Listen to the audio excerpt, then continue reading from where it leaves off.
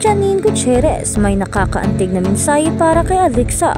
Thursday, August 1, 2024. Kung bago ka lang sa channel na ito, huwag kalimutang mag-like, share, comment, and subscribe. Janine Gutierrez expressed her great love for her fallen king, Alexa o Chico Gutierrez, the wife of Elvis Gutierrez, the brother of Ruffa Gutierrez. Matatanda ang sumuko si Alexa to leukemia last Saturday, July 27, after a long battle with the disease, which is a type of cancer found in the blood. Ang pagkamatay niya ang ikinalungkot ng angka ng Gutierrez, particular na si Ruffa at ang kanyang ina na si Annabel Rama. Sa kanyang post sa social media, ipinahayag ni Janine sa ilang salita ay naipahayag na ng kanyang malalim na pagmamahal kay Alexa. Janine Gutierrez ang pamangkin ni Elvis Gutierrez, ang nakababatang kapatid ni Ruffa, ang kanyang malalim na pagmamahal sa kanyang namatay na kamag-anak na si Alexa o Chico Gutierrez. Si Janine Gutierrez sa Instagram, si Alexa ay asawa ni Elvis Gutierrez, ang tiyuhin ni Janine sa tabi ng kanyang ama. Sa pagpo-post ng larawan ng isang nakangiting Alexa sa kanyang Instagram stories, ipinahayag ni Janine ang matinding pagmamahal sa kanyang auntie-in-law na tinatawag niyang ate. Ate, sulat ni Janine bilang caption sa kanyang post sa IG stories. I-like at i-share ang aming Facebook post para suportahan kami and the team. Ibinahagi ng iyong mga saloobin sa mga komento. Gustong-gusto naming basahin ang mga ito. Matatanda ang pumanaw si Alexa sa leukemia, isang uri ng kanser sa dugo at bone marrow na umatake sa malulusog na si Lola ng dugo. Ang kanyang pagkamatay ay kinalungkot ng pamilya Gutierrez, particular na si Annabel Rama, na itinuturing na sariling anak ni Alexa. Ibinahagi rin ni Ruffa ang kanyang kaluntutan sa social media sa pamamagitan ng isang tribute message na nakatuon kay Alexa, na bahagi nito ay nagsasabing, "Sinusubukan ko pa ring iproseso at tanggapin na wala ka na sa amin." Si Ruffa ay half-sister ni Ramon Christopher, ang anak ni na Edie Gutierrez at Beleta Corrales. Si Ramon ang ama ni Janine. Ginagawa siyang pamangkin ni na Ruffa at Elvis. Screen grab mula sa post ni Janine Gutierrez sa Instagram stories. Si Janine Gutierrez ay isang Filipino artist, model at TV personality. Ipinanganak siya noong October 2, 1899 at ang kanyang mga bugulang ang aktres na si Lotte de Leon at aktor na si Ramon Christopher Gutierrez. Dati siyang kapuso star pero exclusive artist na siya ngayon ng ABS-CBN. At sa kabilang banda, Elvis Gutierrez labis ang pangungulila kay Alexa. "I miss you so much." Si Elvis Gutierrez at Alexa Gutierrez kasama ang mga anak. Ngayon pa lang ay nangungulila na si Elvis Gutierrez sa pagpanaw ng kanyang asawang si Alexa o Chico Gutierrez matapos makipaglaban sa leukemia. Miss na raw ng kapatid ni Ruffa, Raymond at Richard Gutierrez ang kanyang misis na sukumam kawalimang buhay nitong nagdaang Sabado, July 27 sa edad na 38. Kung matatandaan, January 24 nang madiagnose si Alexa ng acute lymphoblastic leukemia, isang klase ng cancer kung saan ang bone marrow ay gumagawa ng napakaraming lymphocytes, isang uri ng white blood cell. Kahapon, nagpost si Elvis sa kanyang Instagram account ng litrato nila ni Alexa, kung saan makikitang hinahalikan niya sa pisngi ang asawa.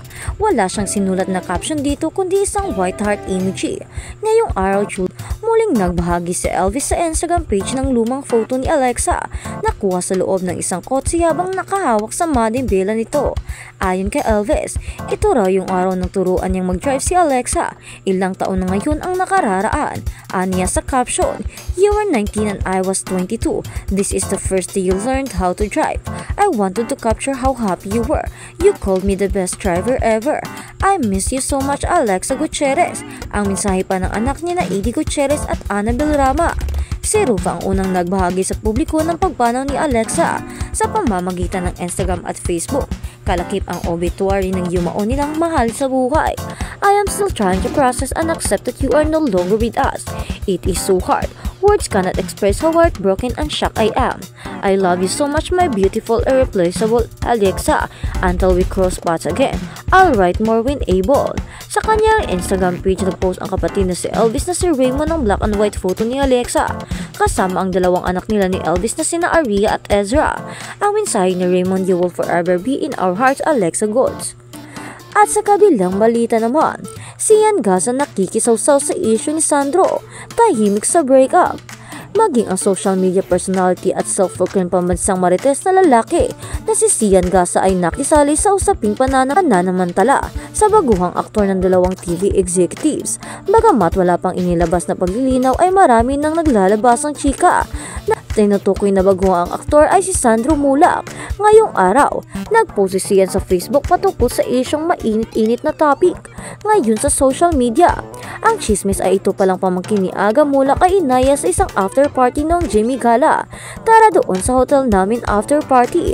Maraming pupuntang artista. Paanyaya raw ng dalawang executive ayon sa kwento ni Sian. Ting raw ng biktima sa naturang shoot at nagulat ito dahil 3 lamang sila.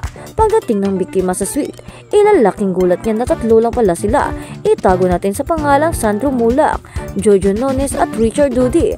Buong tapang na pagpapangalan ni Sian, sina Jojo at Richard ay mga kilalang TV writer. Bilang mga executive GMA at bilang close friend ni Big Boss Anet Gozon, hindi makasibat ang Sandro. Bilang respeto sa dalawa, pagpapatuloy pa na kwento pa ni Sian. Habang nasa loob ng suite ay nag-uusap at nagchichikahan lang ang 3. Napilitang match si lalaki tapos nung anis na idinala siya sa kwarto ng dalawang GMA executive. Doon na nangyari ang malagim na krimen. Sa ni Sian, kalaunan ay pumutok ang balita sa pamamagitan ng blind item sa social media. Kika pa ni Sian.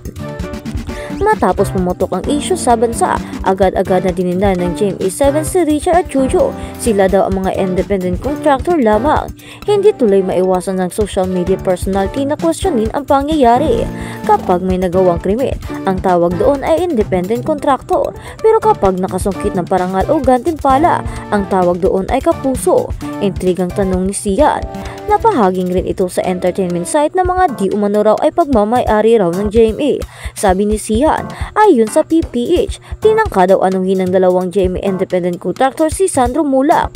Take note, tinangka at independent contractor. Napag-alaman ng ating team na ang totoong may-ari pala ng PIP ay GMA7, kaya ginagamit nila ito upang i-manipulate ang katotohanan. Dinamay pa ni Sian ang slogan ng Kapuso Network. Walang kinikilingan, walang pinoprotektahan, serbisyong totoo lamang. Ayan kayang slogan ng GMA News ay may paparanas kay Sandro upang mabigyan ng hustisya. Abangan ang susunod na kabanata dito sa Facebook page ng Pambansang Marites ng Pilipinas. Hirit man ni Sian. Una naman ang naglabas ng pahayag ang GMA hinggil sa pangyayari. Online articles and posts have recently circulated regarding an alleged incident involving an artist and independent contractor's GMA network. We have yet to receive a formal complaint from those alleged involved in the issue. Should one be filed, the network is committed to conducting a thorough and impartial investigation. We assure the public that GMA network takes such matters with utmost seriousness. Ani pa ng